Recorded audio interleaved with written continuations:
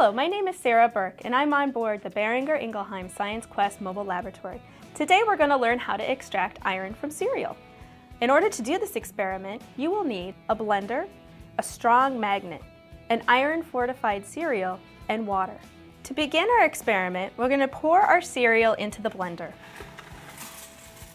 Then we're going to add water. We're going to place the lid on the blender and begin blending.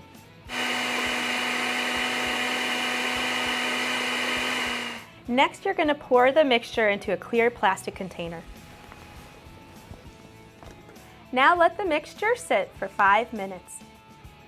After 5 minutes, take a strong magnet and begin swirling it around in the mixture for approximately 2 minutes. After 2 minutes, you should see iron filings appearing on the end of the magnet.